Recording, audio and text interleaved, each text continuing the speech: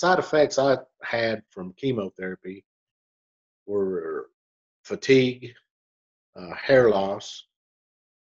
Uh, I had nausea, but I never got sick. I was very lucky with that. Uh, I had a fingernail problem. I don't know what they call it. I'll just call it fingernail rot. It's the easiest way to put it. Uh, your sense of taste goes away. Uh, your mind gets kind of mushy, and it's real hard to get your thoughts together. And I'd be talking to somebody in the middle of a sentence, it'd be done, and I wouldn't have a clue what I was talking about. This guy I work with at work, he was actually pretty adaptive to it because he would get me back on track. He knew what was going on, you know.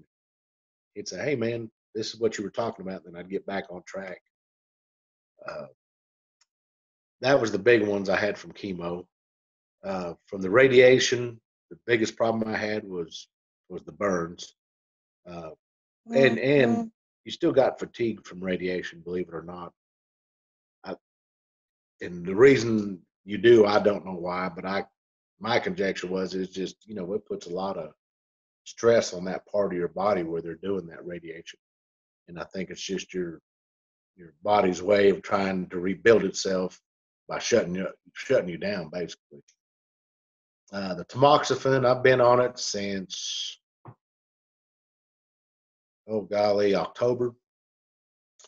Uh, I've really not had that bad a problem with it. The biggest thing I've noticed from the tamoxifen is the night sweats, and they're I wake up like I got out of a swimming pool. I mean, that's the biggest issue I've had with the tamoxifen. I haven't had any of the other cramping or the hot flashes. And as far as I'm concerned, I'm not going to have them.